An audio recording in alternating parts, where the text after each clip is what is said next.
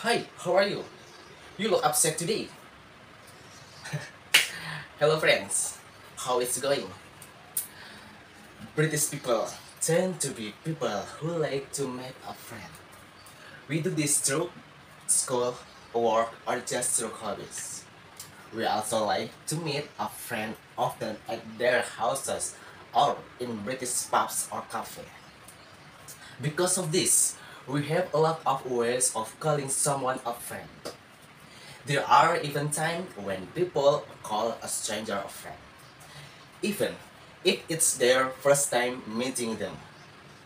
The term friend is used quite differently between the UK and other countries such as in the US. So today I'm gonna learn with you three different British English expressions to call someone your friend in the UK. Let's start with the first one. Number one, mate. This is probably the most common way to call a friend in the UK. I think all of everyone uses this word. And this word is used a lot of even when speaking to people you don't know. For example, my mate talks about her girlfriend because her girlfriend is kind hard. If you go to the UK, you will hear this phrase a lot. I also believe that if you watch British movie or TV show, this phrase will come out in the show as well. This phrase is a bit informal, but I would say it's accepted around in the UK. Number 2. Paul.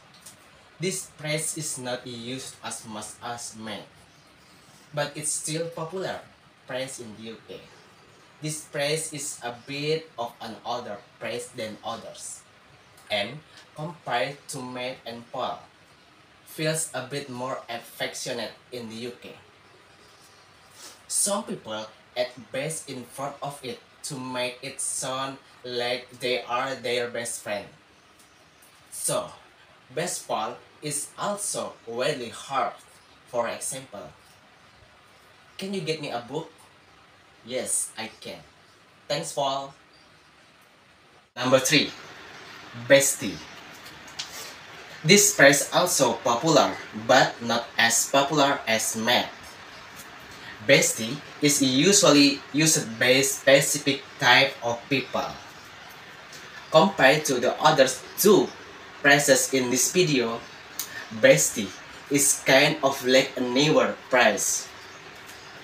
This means that the phrase is usually used by teenagers or young adults. This phrase means that it's your best friend. It's also common to call someone you have known for many years bestie. For example, who's that the picture? Oh, that's my bestie. We have known each other since kindergarten. So, this is three ways to call a friend. First, Matt. Two, Paul. And the last, bestie. So, you can practice with your friend. Don't feel bored if you want to the mastering of English.